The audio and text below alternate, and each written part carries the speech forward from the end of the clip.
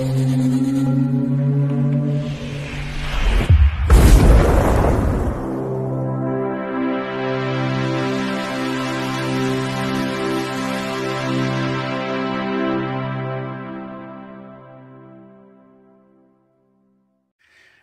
Bayek, it's me Ian, and in today's video I'm looking at this.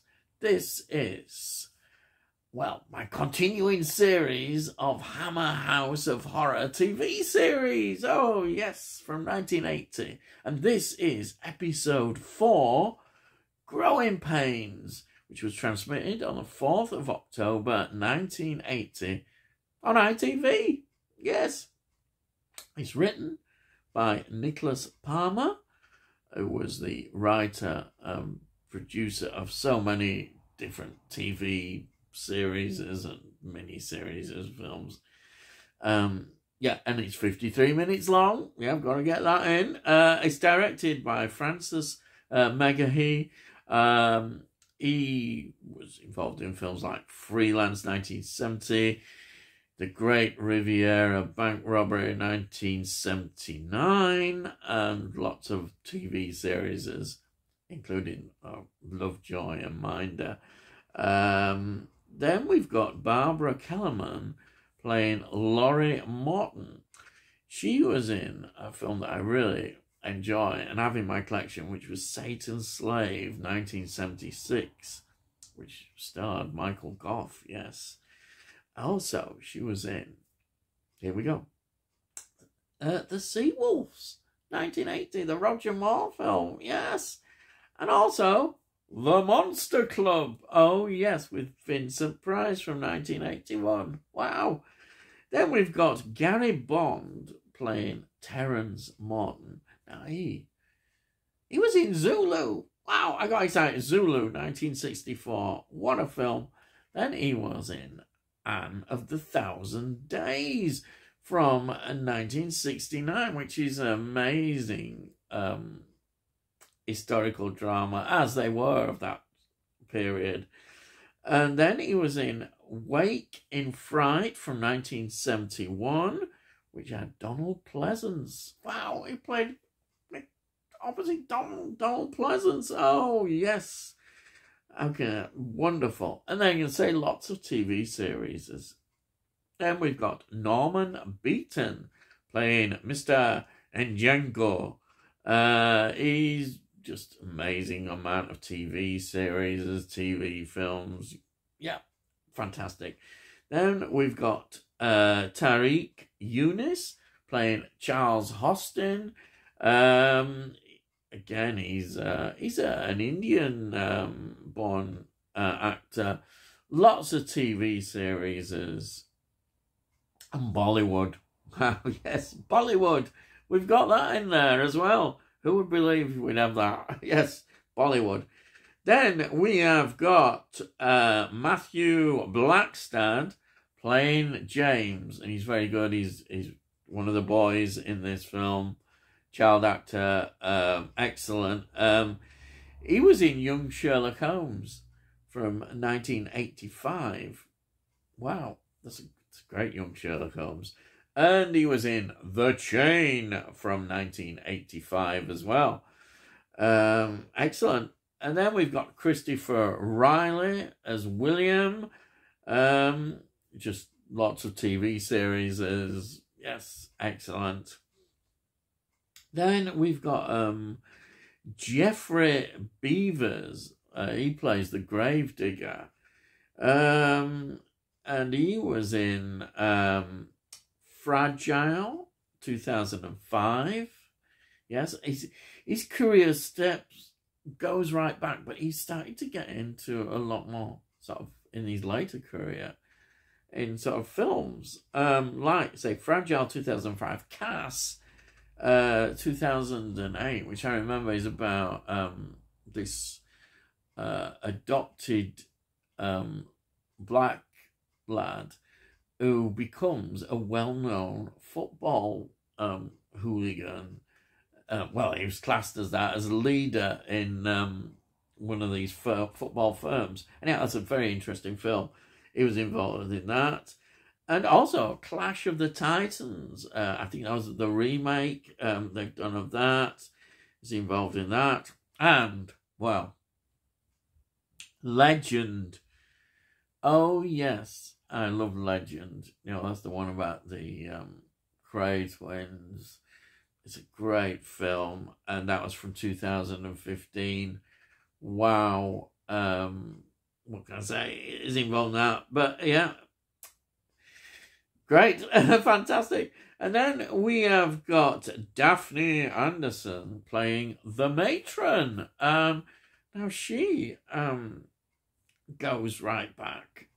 And two films that I pick out are the classic Hobson's Choice from 1955 or 54. That is an absolute British classic, as they say. You've got to have your British classics. And here we are. We've got a Hammerlink. Yes.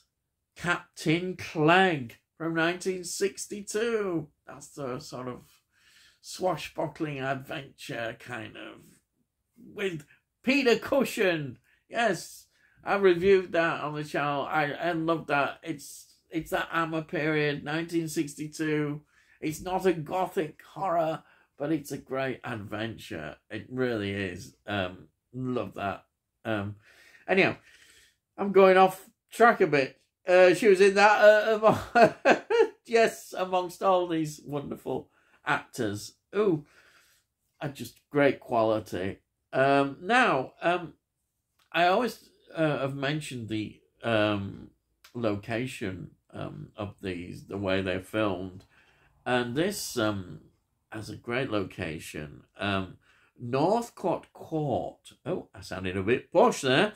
In Dudswell, in Berkhamsted, Hertfordshire. How did I manage to say that? But I did. Which is used quite extensively in this. And that was one of the great locations. Of course, always the locations enhance all these well-produced productions. And this series is very well produced. The locations is spot on, and here it is in the film, and it always looks gorgeous, doesn't it? It does, the way they are fantastic. That's one thing you can say about the whole series, how good it looks. Yeah, it's me rambling on there. Yes, now, what is it about? That's what you're saying. Get on with it, lad. Well, after the death of their son, who accidentally dies going into his father's lab, tasting some of this stuff that he's experimenting with on various animals, and he dies. Yes, he dies. That's one of the opening scenes we see. And this family, the mother, who's a diplomat, Laurie Morton,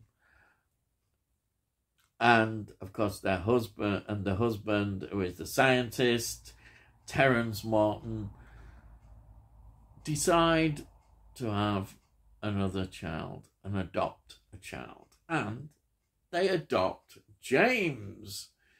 And James, right from the very moment, things are not quite right. He's the kind of child that has a certain creepiness to him, even though, he's there. He's got that. And this develops throughout, even though he's kind of an innocent creepiness, if you could have such a thing. But as soon as he makes his appearance in their lives, from the real moment she takes him home, things start to go weird. And this is how it all progresses. Yes, we see the family, in a way, falling apart because of all these weird things that start to happen. Now, I don't want to give away a lot of the things because it really spoils it, but that atmosphere you get from this story is very, very creepy. And also, I think it takes sort of quite unexpected turns as well. And the ending is kind of it's almost it's quite a satisfying ending, even though it's not a good outcome for some. But it is quite a satisfying ending, and I rather like that about it. It leaves you thinking, oh, I can see that now, why it's happened. Yeah, you understand it a lot, and maybe James isn't as creepy and more innocent than you realise. Yes, I think that's the basis. And a good story like these are, they always make you wondering all the time. You're still speculating in your mind about it. And that's what I loved about this story. The fact that you were thinking, oh, yes. And I loved it. This is what the beauty of all these episodes is, and this one is a good example. And it's, it just adds to the enjoyment when you're watching it, having that kind of speculation going on in your mind. I love it. I do. I don't know what else to say. I don't want to. I'd like to say more, but I don't want to give it anything away, because I think it spoils it if you've not seen this. Yes. So I'll just, as usual, show you. Here it is. Yes, you're ready. There it is. The wonderful 13 episodes contained on this network release on Blu-ray. It is fantastic. Oh, look at that. Just look at it. But there it is. We'll be continuing, yes, next week with more of these episodes. So, if you're new to the channel, please subscribe, and we'll let you know when I actually produce these videos. And you can also look in a playlist and see what you think or don't think. I don't know. You may like them, you may not. But if you do actually like this video, please give it a like, because it's good for the channel. It says it puts it out that other people might see it and think, oh, I'll try that, or perhaps they won't and they might like it. But please, that's what it does. It helps. It says algorithms. Also, if you've got any comments, please put your comments down. I'd love to read what you think about it. It's really good. And I think that's it, really. Oh, and it all costs notes. I have to get that bit in. Hey, my bike, it costs notes. You can't say better than that, can they? You can't. So, that's it. All I gotta say is, I'll see thee again.